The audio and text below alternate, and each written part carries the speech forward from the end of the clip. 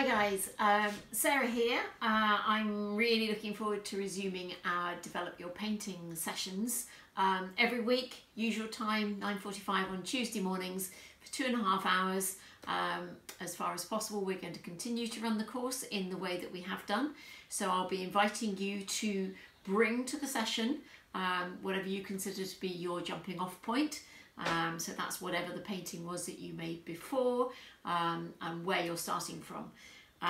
The only real difference is going to be the fact that now I shall be coming to you from my studio rather than working with you in the Creative Hub at the Brew House. And I guess that I'll be talking to you probably in your kitchens or wherever else you're going to be doing this. So during the sessions, we'll do a mixture of discussing and giving feedback on the work that you've done. So as I say, you need to be bringing your previous paintings with you, same kind of group critique as we've always done in the past, but we'll do it virtually instead. I'll be introducing you to the work of other artists, helping you to unlock and understand and learn some of the processes and methods that they use in their work. I'm really excited because the next artist that we're going to be looking at is Joan Eardley. We talked about the fact we'd be looking at her. She's a fabulous Scottish artist.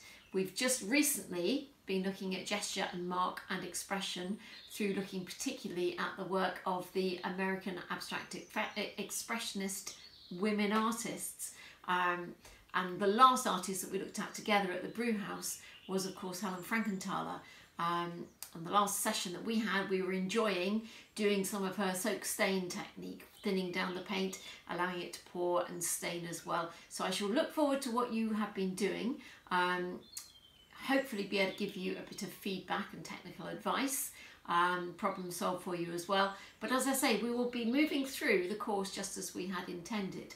So the next artist will be Joan Eardley.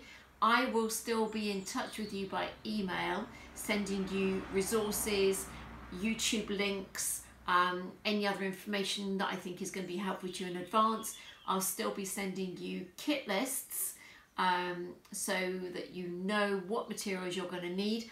Obviously, I'm going to be adapting that in the light of it being a little bit more difficult probably to get to art shops. So most of the time we'll be using the standard kit. So what I've got here in front of me, you'll be really familiar with are, you know how I like to bring to the brew house, my little trusty yogurt pot full of different acrylic paints. Same trusted colours as we always use, titanium white, lemon yellow, cadmium red, Prussian blue, and of course burnt umber. Looking at the work of Joan Eardley, I'm also going to be adding to that mix some organic material because she mixed that in. I've also got a bit of builder's sand. What I've also got here are some bits of paperwork that I'm going to use as collage materials because she also worked with a bit of a base of some kind of collage and found materials as well underneath the paintwork and layered the two things up together. We will continue, as we always do, to consider harmonies and contrasts and balances and unbalances. I'd like you to keep half an eye on your colour wheel as well. We've done a lot of referencing to colour, thinking about complementary pairs and opposites across the colour wheel. We often look and notice how any artist, regardless of their genre or even their time, pretty much adhere to the same theories of working with colour and the way that they work with the balances to create procession and depth and to work with them really expressively as well. So we'll be doing all of those things that we normally do. We will be critiquing, we'll be looking at the visual elements of line, shape, tone, colour, texture, composition. But we're going to work our way on our journey through the artists as we always have done. And as I say, we've got Joan Eardley coming up next. You knew she was coming. I've got a feeling one or two of you probably won't have been able to wait. And I'm hoping that you'll also come to our sessions with your own researched information as well, which would just be lovely.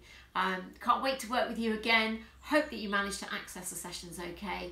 And I'm looking forward to being with you again. Thank you.